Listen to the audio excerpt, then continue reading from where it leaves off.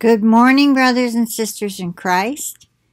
Today is Wednesday, September the 9th, and it's 9:26 a.m. Okay, I wanted to give you a report about Tricia and her husband out in Oregon. And there is a picture here that I am presuming is her home. I see no flames, no smoke. She says, as you can see, it's much better this morning. Thank God. Slept with my phone on all night, right beside me, so I would hear any emergency notifications. Nothing came in. I got some sleep and awoke with a sense of peace this morning. Rather tired, so we'll try to rest more now.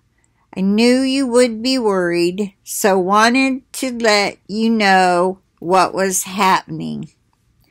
You could say I was concerned, but I wasn't worried.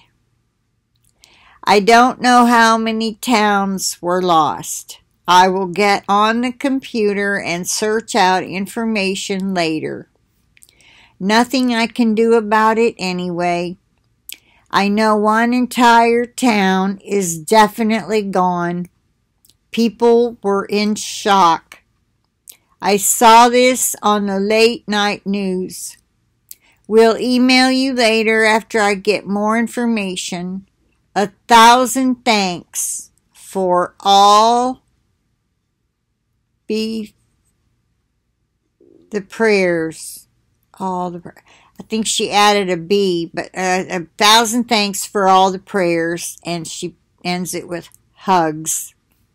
Okay, so I'll get a little snapshot of this, and you can see for yourself how these homes, I'm not sure which one would be hers, so I'll just get these two here. Probably could be this blue one, but anyway, you can see no flames, no smoke, and it's not real clear. It could be that there's enough smoke in the atmosphere that it's grayed out like this, or maybe rain clouds and it will rain later. That would be wonderful too. Sure is a big old electrical thing out there behind you though. Wow. Okay, we'll capture that. And thank you everybody for praying. I've been looking at the pictures of some of the areas, and one of these, she told me where she lived, like an hour from, I want to say Orlando. No, where all the riots are. Or is it Orlando? No. I'm tired. Sorry. It's only 9:30 and I'm tired. Okay. She said like 10 minutes from this place and 30 minutes from that place. So anyway, they were around her and they had a plan which route they would take. So, and what they would throw in the truck at the last minute. So, I'm sure they're going to be fine. And let us continue to pray for everyone else, those who have lost a home. I didn't see anything about deaths. I'm sure more reports will come in later like that. Whether there are or none. There may be none. And I don't know about California. The ones I was looking at were titled something about Oregon. Okay, so we'll know more later about how it started, how they think it started. They're calling them man-started. Like someone threw a cigarette out their car window and it caught a leaf on fire and the wind blew it. Something like that. That's what burnt down a whole town. I kind of doubt it. What do you think?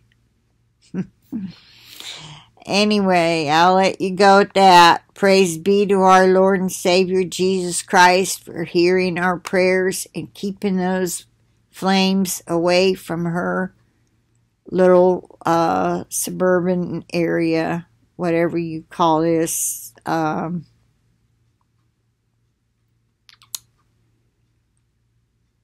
think it's a mobile home park. Some of those that are made and set up for senior citizens, they are really nice. My first husband and I looked at a place. My dad was on the board of the Catholic, like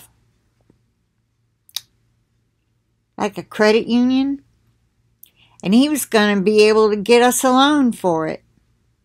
They wouldn't let us live there because we were under 21. Now, a lot of these places, you have to be 55 or older. So it was like, oh, we'd have to move it out of here, and it was set up so beautifully. It was so beautiful. And to us, it was, it would have been heavenly. Especially where he grew up. It would have been so nice. Anyway, we didn't get it. Probably for the best. And so anyway, I will talk to you later. God bless each and every one of you for praying. And plead the blood of Jesus over us all. Over everybody out there whose home is still intact. I pray for rain out there. I hope these are rain clouds forming as to why it's so gray in the sky. That's what I'm praying. And that no more homes are destroyed. I mean, like one guy was saying, well, first we get this COVID thing, and it's like, everything's changed because of that, and now this, it's like, and he had a good attitude about him. But still, some have lost their jobs, their businesses over COVID. This building rents what probably used to be boutiques, probably one for ladies, one for men, where you could go buy clothes. If you just got to town and you didn't have but brought clothes. Maybe you hauled some furniture. I don't know. But you know what I'm talking about. Where hotels would have stores where you could go buy a tuxedo or a ball gown. Because this place on the first floor has what was called the ballroom. Anyway, that now they're what do you call it? Workout places. It's Snap Fit, I think they call it, and they grew to the point where they need both sides, but they're sitting there collecting dust. All that equipment they just put into the other side. Not very many months ago, they opened the second side and put in more equipment, spread out what they had, so people had room to use the stuff, flap their arms back, take the weights, and they would do things, and they had these big balls you roll around on, all kind of stuff down in there.